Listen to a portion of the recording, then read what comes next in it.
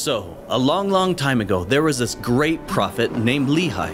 He was married to Sariah, and they had some kids, Laman, Lemuel, Sam, and Nephi. The Lord commanded Lehi to take his family and leave their home because the whole city of Jerusalem was about to be destroyed. After wandering around in the desert for a while, Father Lehi gathered the kids and told them they had forgotten something super important. What could it be? Gold? Silver? Their toothbrushes? Or maybe Zelf, their pet dog? Nope. Lehi told them it was the brass plates. A record of their ancestry. It contained part of our Bible and was just as important as our scriptures today. They couldn't leave it behind. The only problem was that it was in the hands of Laban, a really powerful and bad dude. He had 50 soldiers working for him. 50 mean, scary soldiers. Yikes. Nephi and his brothers had to go back and get the plates.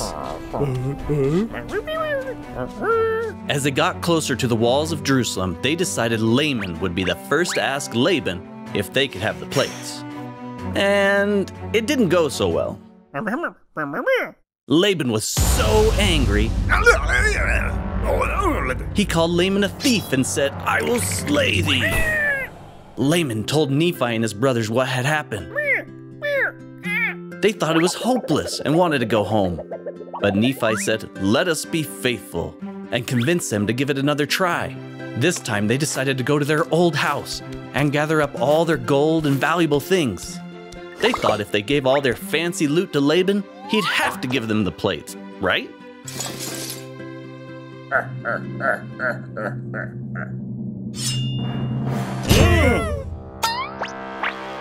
Nephi and his brothers ran and hid in a cave.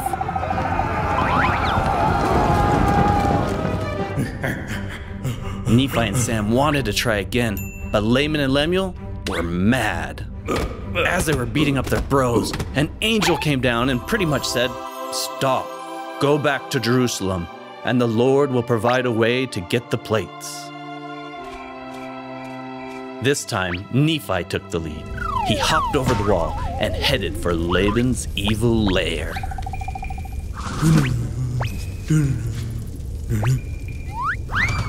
He didn't even know what he was going to do, but he was faithful and led by the Spirit. Then he saw some guy lying drunk on the ground. It was Laban. The Spirit told Nephi to kill him. What? The Spirit told him, "It is better that one man should perish than a nation should dwindle and perish in unbelief." This was a hard thing for Nephi, but he followed the Spirit, slayed Laban, and put on his armor. In his best Laban voice, he commanded the servant to give him the keys to the vault.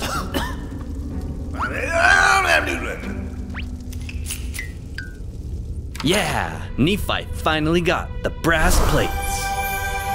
Because of Nephi, generations of people were able to have the Word of God and the records of Moses, Abraham, and Isaac. The scriptures are so important for us today, and when we read them, we can learn about Heavenly Father and have the Spirit. Let's always remember to read our scriptures and be brave like Nephi.